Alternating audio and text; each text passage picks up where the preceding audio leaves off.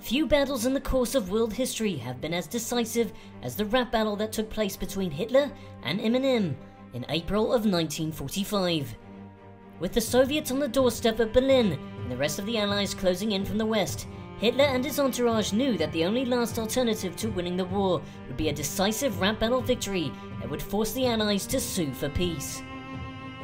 Together in his Führer bunker, Hitler began preparing sick beats with his propaganda minister Joseph Goebbels to ensure a quick rap victory. In order to neutralize the threat of an Axis buzzer-beater upset victory, the Allies dispatched Private Eminem of the 8th Mile Infantry Unit, known for his potent freestyle rapping abilities. Eminem arrived in the besieged city of Berlin on April 30th, 1945, where he met Hitler at the ruins of the Olympic Stadium in front of a small crowd.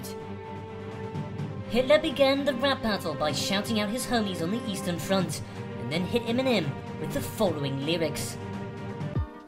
"Every Frau trying to get in my pants. I'll conquer you like I conquered France. You try to guard me, but you'll get Dunkirked on. I'll make you flee like you're gonna do at Saigon." But Eminem swung back at Hitler and responded with, "You claim you bowl hard, but you only got one ball. Your handles are so weak, you couldn't even keep goal. You think yourself a Caesar, but I ain't seen no crown. Your bars be leaving me as dissatisfied as Ava Brown."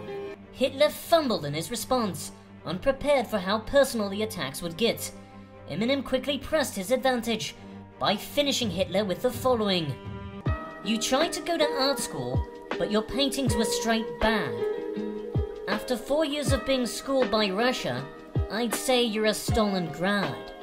In the end, the lyrics would prove to be too much for Hitler, and he lost all hope for victory.